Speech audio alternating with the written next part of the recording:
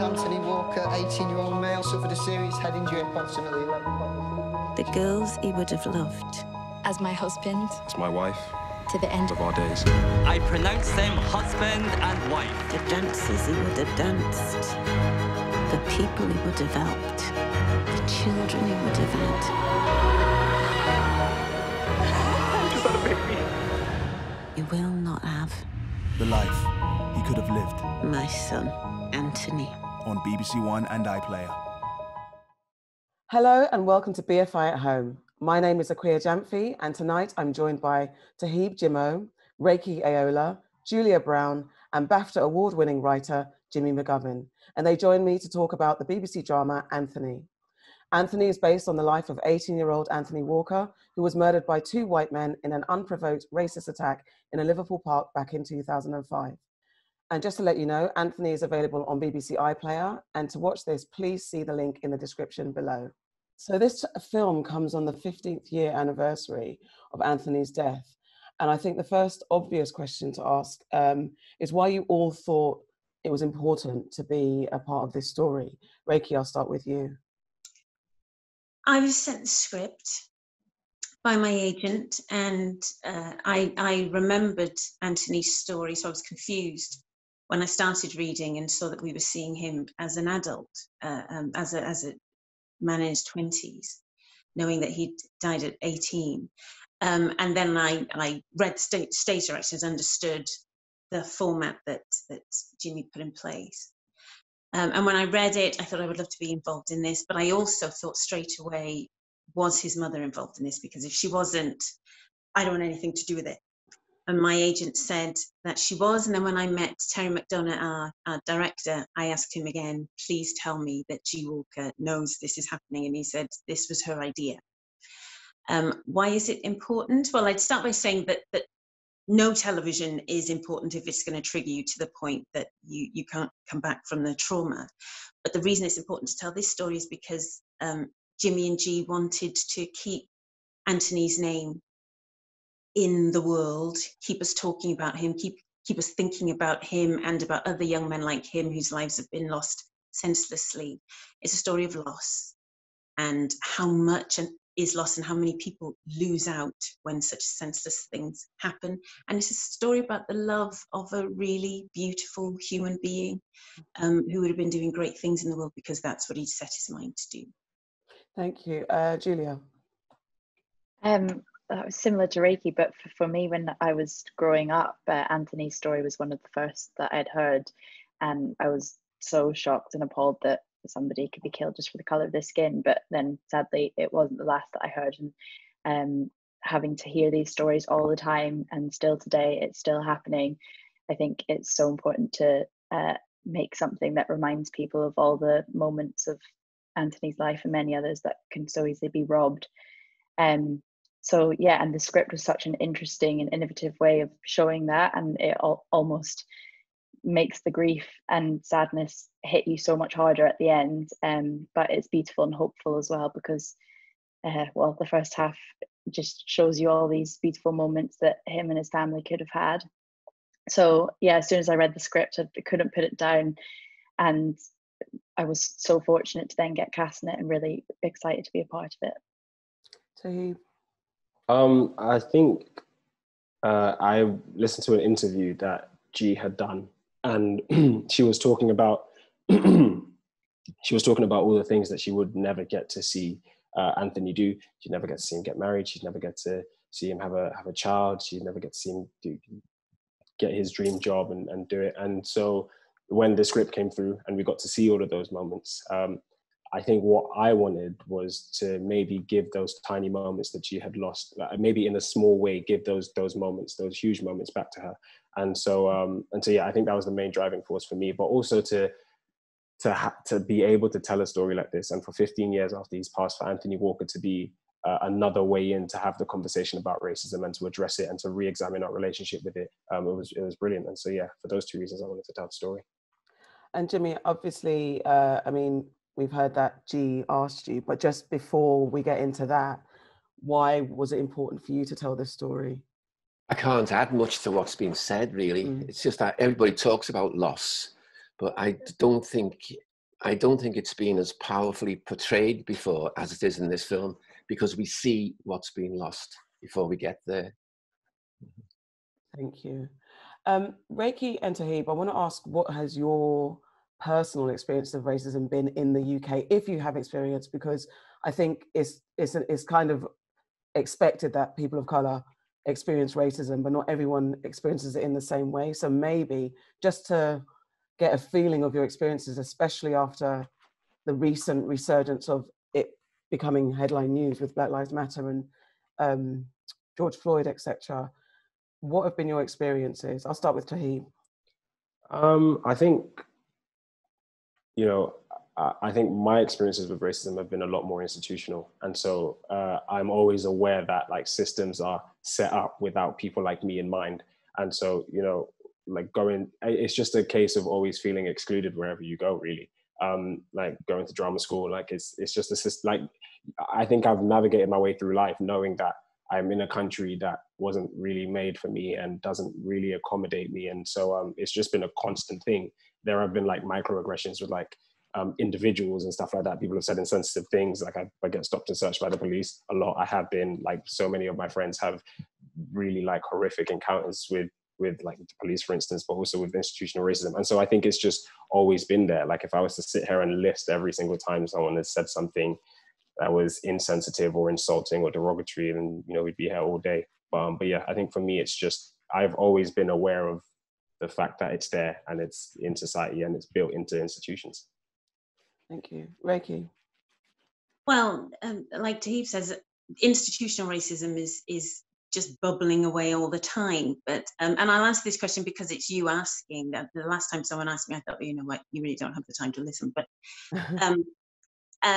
overt, if you'd asked me this question last year, I'd have said nothing overt for some time. But in January, end of January, beginning of February, I was on my way to see a matinee, you know, of a play, and I was waiting to get on a tube at North Greenwich train station, and a young woman who, from her accent, I knew immediately was Italian, came and stood too close to me, and I was aware of that because there was no one else standing there at the door I was at, and there were other places she could have stood, but she made a point of coming to stand so close to me. This was before COVID, but she was just ridiculously close. But also so close to the barrier that I said, oh, you might need to stand back because if someone wants to get off, they won't be able to. And she said, yeah, I know, I've been here 5 years. Okay. And when the train pulled in, she put her hand up on the barrier so that I couldn't get past it, to form a barrier between me and the entrance to the tube, and beckoned to some people she was with to get on with her. She then had to stand back. At this point, I'm really confused by what's going on. She then had to stand back to let someone off, and as she did, I got on. She was determined to get on before me, so we got on shoulder to shoulder. Now, bearing in mind, I'd been waiting for 2 whole minutes with no one standing around me at all. There was no need for this to happen. We got on shoulder to shoulder. I then say, what the hell was that? And she turns to me and says, did you not see the color of my skin, you black cunt? I'm a European. And I think, wow, that escalated quickly. This young woman, around Toheeb and Julia's age, Italian, clearly decided that she was going to feed her racist inclinations on me. She was going to feed on me. She came from nowhere. There were half a dozen doors to my right that she could have stood at where no one was standing. She needed, in that moment, to get some agency, to get some supremacy at my expense. All I could think was, I need to say something. She was with people I learned were her brother and her mother, and they were sort of shouting at her in Italian to keep quiet. Her brother was ushering her down the train to get away from me because I was thunderous. I thought, I'm not going to shout. I'm not going to scream. I'm just going to walk towards you very slowly. I had no idea what I was going to do when I reached her. I just knew that whatever it was, I needed to do it really close. And I walked along with people had their headphones on. I'm willing to believe they hadn't heard it. But then one young black man stood up as I passed him, and he looked at her and said, what was that you just said? So I knew I hadn't imagined it. Then I touched his arm because I thought, I don't need him going to jail for me. but I was glad he was there. And then I just get very close to her, and her brother's going, she's sorry, she didn't mean it. She's really sorry. She's really sorry. And I say, I don't know what you hope to achieve just then. I just need you to know that what you've done is you've given some people here a reason to say this is why they don't want you or me here right now. That's all you've achieved. And then I stood really close to her for the rest of the journey with her brother standing between us in case anything kicked off. I thought, wow, you black CUNT, I'm just going about my middle-class business on my way to the theatre. I was not ready for that. I mean, there's so much I could say, but it's not about me. So on the back of that, this is something, a lived experience that people of colour experience a lot. And it's very hard to articulate this, especially if you grow up in a country that you do love. We're born into this country, we do love it, but it's hard to love completely because of these microaggressions and overt aggressions and this feeling that this system isn't built for us. So Julia, I think, I mean, you have to have pride in your country. We all have pride of where we're born, where we come from, and our history and heritage. But how have you, I mean, you play Anthony's wife in Catherine in the reimagining of his life. How have you viewed the UK prior to being involved in this project? And have you felt comfortable hearing that people feel that this country is racist? And what have maybe what has been your experiences from your viewpoint of understanding the UK and its complex perspective from other people? Yeah, I was really fortunate that my parents kind of brought me up and made me very aware of my privilege and what I have, and how I don't need to fear going out and standing at a bus stop and potentially danger coming my way. But being a part of this has made me so much more aware of my privilege, and it's educated me in ways that I didn't think was possible. And it's been so good because it's helped me feel less worried about speaking and sometimes saying the wrong thing. And I think sometimes I was worried about having discussions with my black friends or with people who have experienced racism because I was worried about saying the wrong thing or causing offense or anything. And now this has taught me that it's better to say something and then maybe make a mistake and say something again rather than saying nothing at all. But I think what's going on right now with, as you say, George Floyd and the Black Lives Matter movement is a great thing that it's happening now, but it definitely should have happened a long time ago. And I'm so happy to that it is happening and be involved in these discussions and be involved in a piece that hopefully will make a lot of people listen and look at it in a different way. But yeah, no, I've definitely always been aware of the problems in the UK. But I feel like I'm just becoming more and more aware of my privilege and how important it is for me to use my privilege to speak up for others. Thank you. Jimmy, you know, you're writing about something which happened in Liverpool where you're from. Were you in Liverpool around the time of Anthony's murder? And if so, what was the mood like prior to and afterward? And did you grow up knowing or feeling the racial tensions? And again, it's that same thing of having pride in a country that has a bit of a problematic history and current present. Yeah, the impact of the Anthony Walker killing was huge. It was immense, you know. And I keep on saying, the city produced the two killers, but it also produced the people who gathered around the Walker family, you know. I hate my city for producing the two killers, but I'm so proud of my city for the way in which it rallied round, you know. And I grew up post-war, so you can imagine I saw racism, you know. I never suffered it, but I saw it. Yeah. And so this drama, speaking of the drama, it chooses to work backwards from Anthony's life at age 25 and until the fateful night. Jimmy, can you also expand on why you decided to tell the story in this way? We had to find a new way in, because when G asked me to do it, the BBC had just shown the Damilola Taylor drama. So we couldn't tell our drama, our story in anything like the same way. So we had to find a fresh way. And I think I'd been thinking about reverse chronology for a while anyway, and that it just seemed to be the obvious way in, you know, to show what he could have achieved and then see it all snatched away. You know, it just seemed, I don't know, it just seemed to be a marvelous opportunity to get that story told. I fear the BBC might have said no if we tried to do it in a more conventional way, having done the Damilola Taylor story.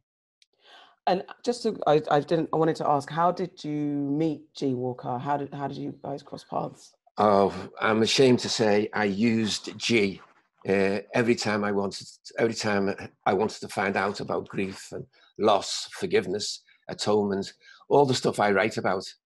I went along to G first, and I'd been doing that since 2007, maybe even 2006.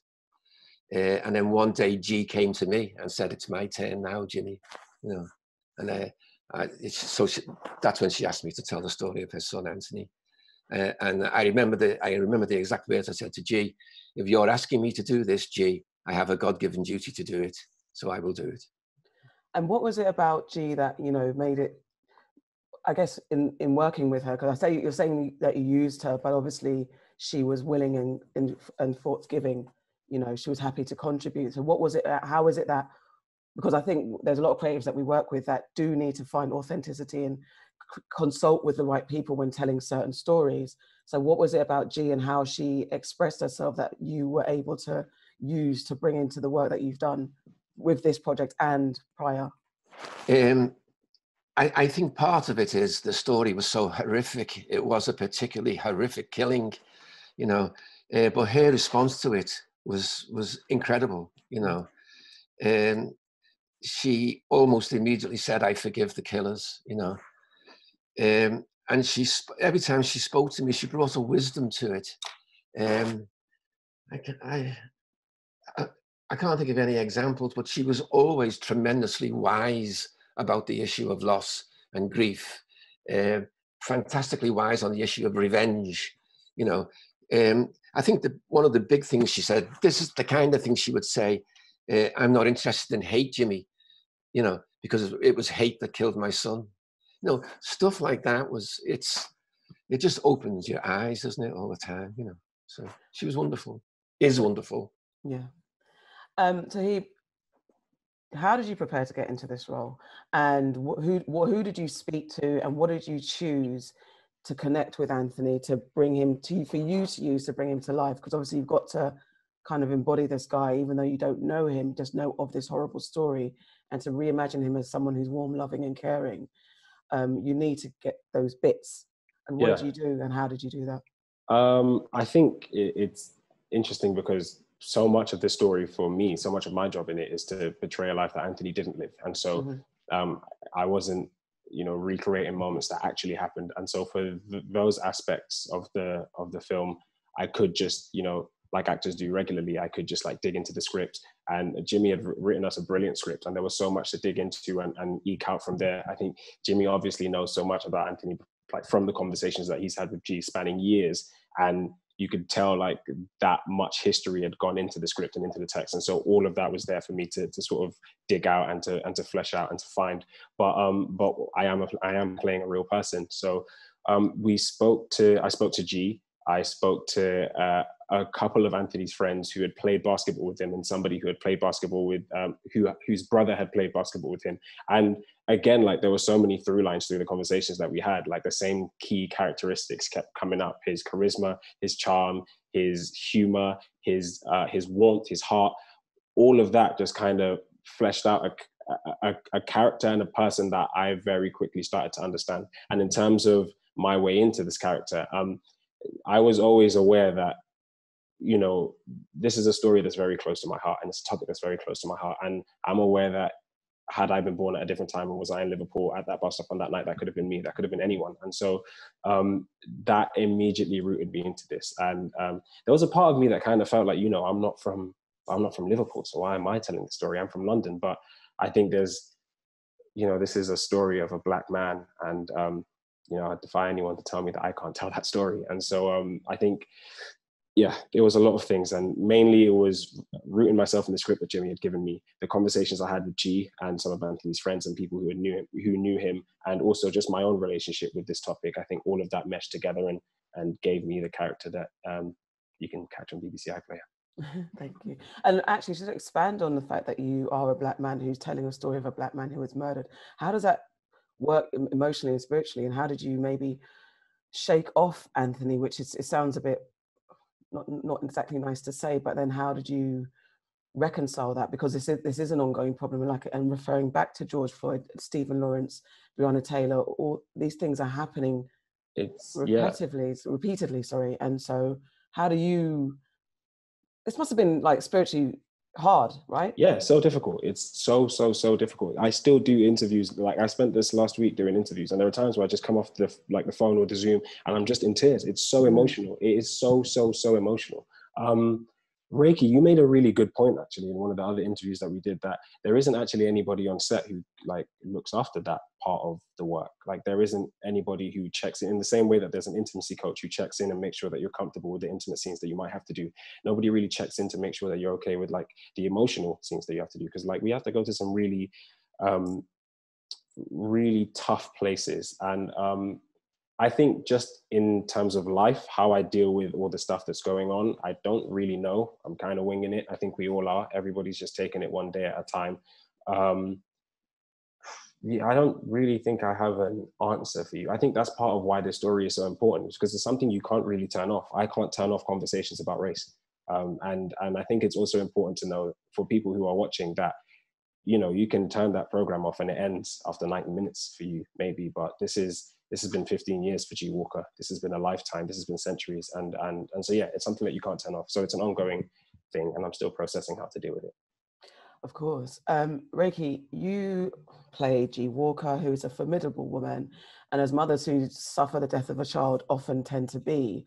But what was the most kind of resonant conversation that you must have had with G that enabled you to play her so brilliantly and so authentically?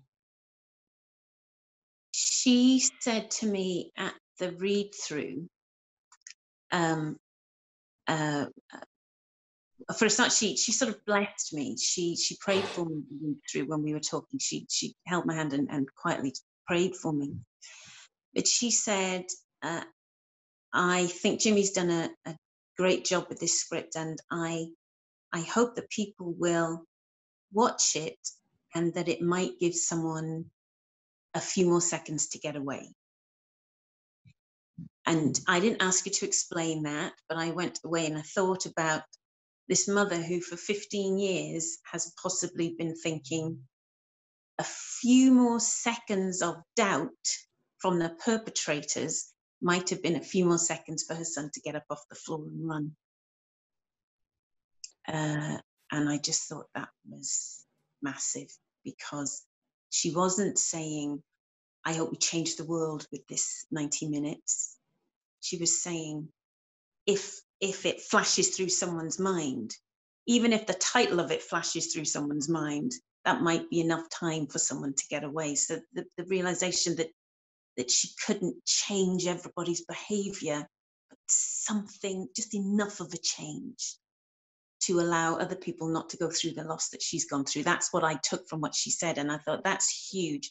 And that plus her being the woman who'd been able to forgive because she wasn't going to put her energy into hating, meant that I felt a massive responsibility get even bigger in that moment. And, you know, and now all this is happening while she's holding my hand. I don't think I could have gone through anything more spiritual if I'd been in front of the Dalai Lama, to be honest. That's how she felt. I was breathing in something so huge from her. I don't know that she knew she was giving me something so huge, but that's how I felt. I don't think I could have. I wanted to kind of ball up everything that I'd experienced with her and just keep it with me so I could open it and breathe it and smell it and taste it. That's the effect she had on me. So I felt a real duty, and I'm so pleased and grateful that we've spoken since, and we had a dance together at the wrap party, and that when she was on set, she told me that we were shooting the wedding reception. She told me that seeing Toheeb and I dancing is how she thinks it would have been for her and Anthony. All those moments are like little things that I've got in a little box of treasures with her name on. She's a very extraordinary human being. That kind of moves me, actually, because just imagining somebody watching a scene that she's never going to have, but seeing it visualized, and I'm just reflecting back, I'm emotionally a little bit choked up on thinking about that. But how do this is a traumatic story, so, and I think there's an element of we have this conversation about being asked to relive our pain in this creative way quite often. So how did you reconcile that, Rakie? Because obviously you knew this, as has been mentioned, Anthony Walker's story deserves to be told, but how, especially in this current climate where these are the stories that get supported more than maybe other, less stressful stories from us get commissioned and told.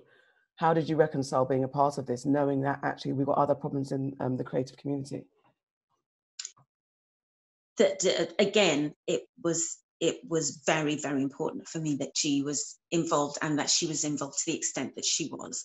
I loved Jimmy's script and his way of telling Anthony's story, but and I have always wanted to work with him, but even that, I promise you, would have had me putting the script down and saying, I think this is going to be amazing and I will be happy to watch it, but I'm not going to do it because his mother has nothing to do with it. I absolutely promise you that. There's no, I don't need in my psyche, and I don't feel my career needs me to go to a place where I couldn't look myself in the mirror and say, I'm really glad we did that. And I don't ever want to worry that I'm going to bump into G Walker and have to apologize for what we've done. So I would have said no if she hadn't been involved in the way that she was. So knowing that she wanted Anthony's story to be told solved that issue for me completely. Yes, it's another moment where we go through the trauma of our world, our situation, and who knows, it's, and of course we have to tell all the stories, and it would be great if at some point somebody is as interested in the joy that we experience as Black and brown people in this country. It'll be great if somebody's interested in the things that make us happy. But for now, this is where we're at. And when it comes to how I deal with it, I don't think I deal with it particularly well. And I sort of say flippantly that after every day's filming, I go home and I eat. And it's the same on stage when I'm telling traumatic stories and mining my own trauma for other people's entertainment and education. I eat. And I eat the worst food possible. And I keep talking about that because the more I say it, the more I hope I won't do it again and another way to do it. But I haven't actually found another way to do it. And when I say it, I mean, like 6 packs of crisps before bed and then getting up at 6 a.m. to go to work again, that kind of thing. So the kind of eating that you're really not meant to do is the only way I get through telling stories like this. And yeah, it would be great if there was someone on a set who go, okay, before you leave set, let me just talk you through what you need. That means you can just go home and have a salad. But that's not happened yet. Yes, I think we can all hold you accountable. Now you've told us all, we will definitely be texting you, just checking in to see where you're at.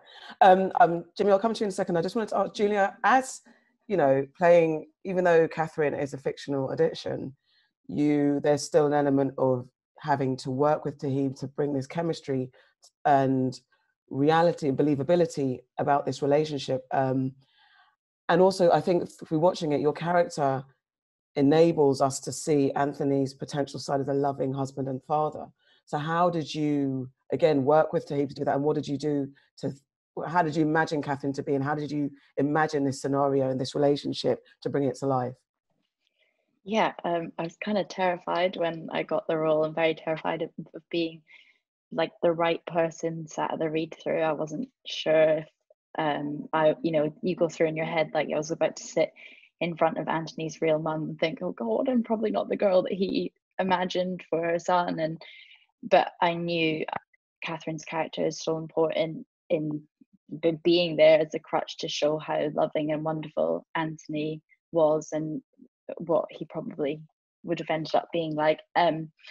And getting to work with Toheeb was just a dream, because he sort of definitely calmed all my nerves first time I met him. I think I was in my costume fitting and he shouted over the curtain. He was like, "Hello, wifey." And I was like, oh, okay, he's a nice boy. So that was good. And he's got an infectious character to him and charisma. And we had a few rehearsals with Terry, our director, who was just brilliant at making sure we had the time to do them, because sometimes you just get chucked into filming, and for this project it was so important that we had that time. And we ran through all of the nice scenes together and had time to play with the different parts of all our character. But yeah, I think it was Toheeb. He was the key to the chemistry on screen, and it was so easy to do all of those scenes with someone like him. So you were saying that you were unsure if you would. It's interesting that you're playing a character, but even still, you have the same reservations as if in real life you were meeting the mother of a boyfriend. Like, oh my gosh, are they going to like me, and all that type of stuff. It's so interesting how these things become so embedded into reality, though you're playing a role. Did you speak to G, and did you share those fears with her, and how did she reassure you, or did you seek reassurance? Yeah, I did, because I also was worried, because I was white, and I was thinking, does she want a black actress? Like, am I taking this opportunity away from somebody else? And they were all there, like all those fears were with me, and we kind of went through the whole script and I brought them through. I remember, I think Rakie said the same thing, that she was so nervous saying all those lines, and I felt the same way, but obviously I didn't have to go through the scenes that Rakie did at the end. But yeah, so getting to the end and finally getting to go over to G and speak to her, and she did the exactly same thing with me. I could tell she was saying a little prayer, and then she had some good laughs. But I said to her, oh, I was really, really nervous, and I don't know if you're who I would imagine. And she said that what I had performed and my warmth and friendliness, she was like, I would, and she actually texted her the other day in the lead up to all this coming out, and had said again, like, I know I might not be, and she said, I would have loved you as a daughter-in-law. And that really, really warmed my heart and reassured me a lot. But yeah, so just G was so welcoming and so friendly to all of us, and every week she would send us a blessing as we went into the next week of filming. She's a really, really special person, and I'm so glad that she sort of took me into her heart and the project. Thank you. Jimmy, so, there has been some discussion about why you were the right person to tell this story. And I've read that you said that no one says no to G Walker, and I can imagine hearing about her, I would probably find it hard to say no to her myself. But how did you reconcile telling this story, and what lengths did you go to ensure its authenticity outside of speaking to G? The only time I needed to be authentic, I had to be 100% authentic, is in the final third of the film, because that's all spot on. That all actually happened. And there's one particular scene, but there are a handful of scenes, but one particular scene that goes on forever, or seems to go on forever, which I think is the best in the film. And it's G Walker talking to a nurse at the hospital. And every single word of that scene comes from G, So I spoke to all the Walker family. I spoke to everybody involved in the case, I spoke to a surgeon who was on duty at Aintree Neuro, wonderful man, did everything he could for Anthony. So I did everything I normally do to ensure authenticity, where authenticity was essential. Yes, I did. Yeah. And did you feel any pressure, because it's a story about racism, and which is juxtaposed with the current climate, and especially in the UK, where initially tried to distance itself from its racist history by pointing to America and George Floyd, saying that's happening over there.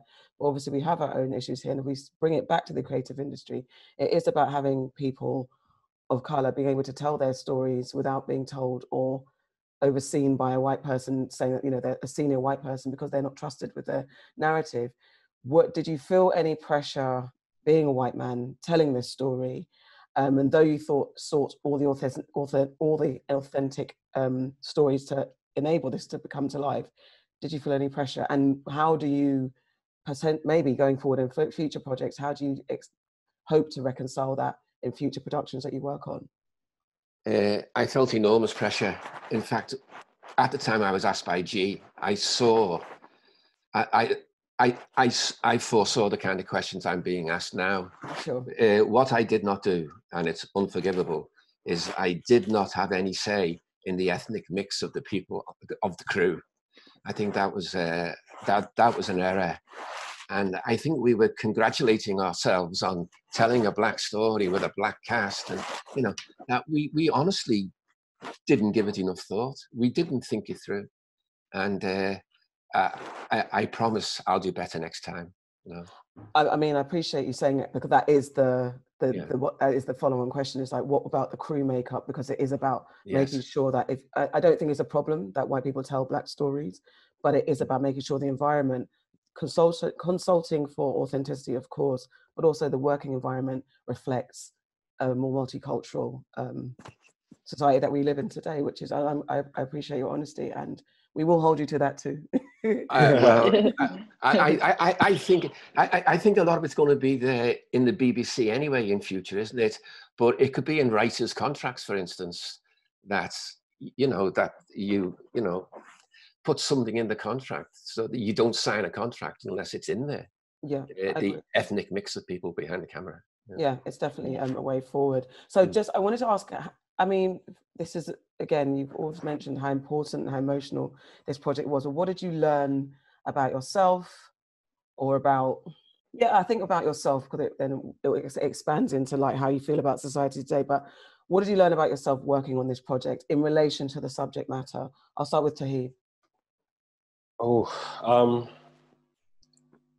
Again, like, I haven't really tried to articulate any of this stuff. It's just stuff that's been bubbling away in my head. But I think there's something I think I kind of clumsily worded my way around when I was asked a similar question in another interview. But there's something about me leaving Liverpool and coming away from the story and feeling like my very existence in this country is a political act. Like, I'm in a society that isn't really built, like, my being here is political. Like, there's so much history that I just inherit by the very virtue of being here. And so I kind of feel like the way I go forward, the way I speak my mind, the way I chase my dreams, the way I go about making sure that I thrive in a system that doesn't really want me to is it's essential and it's political. And I think everybody has a response. I think everybody should know that just by virtue of you doing the things that you want to do and going after it with a burning passion, that for, you know, people of color, for black and brown people, like, sometimes that's enough. And I think that's part of, to answer your earlier question, that's part of how I let go. And that's part of how sometimes I don't get overwhelmed. I just go, you know what, me doing the things that I enjoy, the things that I like, and doing them well, and you know, making my mum proud and all of that, like, that is enough. And that's part of all of this. And so I think that's one of the biggest lessons that I've learned, and I'm still learning. And you know, there are ways that you can do that. And so, I think that right now is the main thing that comes to mind. Thank you. Julia. The job taught me a lot, but mostly it just made me so much more aware of everything that I don't need to fear, and that I can always say more and I can always do more without the fear, because I know the Black community are always the ones who will support me and not see me as like saying the wrong thing. They can correct me if I say something wrong, and it's just that I can always use my platform and use my privilege, and just keep being involved with these conversations and with all minority groups as well, because discussion is the way that important things get heard, and and it just taught me to be more grateful for every day and the beauty of life and happy moments, and that I can look forward to all these things without fear of them being taken away from me, and how special that is. Thank you. Jimmy? I've actually learned it from Julia in a way, and we're frightened to open our mouths often because we always say the wrong thing. I'm a 70-year-old white male. I'm bound to say the wrong thing, but to say it anyway and then be corrected and learn, I think that's a wonderful attitude, Julia. Yeah. Thank you. Yeah. And Rakie? And professionally, I've learned that numbers themselves do not make the difference, and I think that's something we all need to bear in mind going forward. So simply having an enormous black cast, thinking particularly of our line of work, is not the thing in itself that makes the difference. As we talked about, what's going on behind the camera, we've got a whole bunch of Black actors in, but have we all understood what that means, what it means for them to be here, for us to be working with them? So it's great to hear that Jimmy's absorbed that, and hopefully more people will. So professionally, numbers in themselves do not make the difference. There's more needs to happen. Personally, G Walker's putting herself through I don't know what to educate, to make change in ways that I can't imagine. So, you know what, I can put myself through some stuff to educate and make change because I know I'm not having to go through what she's going through, because I haven't been where she's been. So it's okay if I ever feel this is too exhausting, this is going to cost me too much professionally. I mean, I'm losing friends all over the place right now, but you know what? I feel like, guys, if you cannot walk forwards with me, then I love you and you go live your life, you do what you need to do. But I cannot sit here quietly and nod when I see that stuff happening. I now need to say something. So yeah, it's going to cost, it's going to be exhausting, but I'm going to do it anyway now. And finally, I just wanted to ask, what was your most memorable, or I say favorite, but maybe impactful, memorable, meaningful scene from this production, trying to steer away from spoilers? Jimmy, I'll ask you first. I think we're in danger of all picking the same scene, but I'm not going to pick the same scene. I'm going to pick the first one I saw on the rushes, and it's where Toheeb walks Julia home, and because that's the scene that convinced me we had the two central young people spot on, you know, because I just watched it with a huge smile on my face. You know, the kiss is just brilliant. Yeah. Julia, then. If it was a scene that I was in, it was probably the wedding, because it shows what happens when, like, Anthony loves someone regardless of the color of their skin, and it's just so wholesome and beautiful, and all his family are there to see that, and that really hit me, because for that to be taken away from him is really, really sad. But in terms of like moment, my favorite moment of the whole shoot was after we wrapped, and we were at the wrap party, and we had G Walker on stage, and I was spinning her around, and she was looking at all the boys doing crazy dancing, being like, "Oh, what's going on?" And it just was so beautiful for us all to be there together celebrating what we had just created. And yeah, I remember that fondly. Rakie? Oh, the wedding. We did candy together. Which just pure joy. Absolutely. Yeah, and there are loads of others, but yeah, I loved that. I loved all of us and the whole crew wondering how we all knew the steps. I loved it. I needed some lessons. I wasn't so good at it. Oh, man. Yeah, it's a secret mystery that, yeah. And Toheeb, please. I'm not gonna lie to you. I think any bit that Rakie's in is just like Rakie. I've said this to you so many times, but I honestly think you are sensational. Yeah. Just incredible. Well, I can can't I say. say that right back to the two of you? I mean, my goodness. You know, I hope when the two of you are up there that you remember that you worked with me once, okay? Because you're going to be my claim to fame for. As if. Yeah, honestly, I think, yeah, a lot of us did incredible jobs. I think Rakie, especially, you had a tough job to do and you nailed it. But I think I'd pick all of those moments, like the rap party. You know, that moment where you know G refuses to dance at the rap party. She's like, "Oh no, you can have your fun." And then I go, "Come on, like dance." And she goes, "Okay, if you put on some Usher, I'll dance." Like that moment, like that's the and you know, I think, yeah, there's such a, you know, important and heavy piece, but like there were little moments of joy, like the wedding reception, like the rap party, you know, like the first kiss, like the first time me and Julia met each other in the wardrobe test. There were loads of lovely joyous moments. Thank you so much. And, you know, thank you everybody for your time. It's been wonderful to talk to you. It's a powerful show and I hope people take away its bigger meaning, and really appreciate everyone's contribution to this. And so my name is Akua Gyamfi. Thank you, everybody. Just to remind everyone that Anthony will be available on BBC iPlayer. Please check the link in the description below to get access to that. And also, if you enjoyed this event, please consider donating to the BFI. They are a charity and their venues are closed during this lockdown. So your support helps keep them going during this period of closure. Thank you for watching and good night.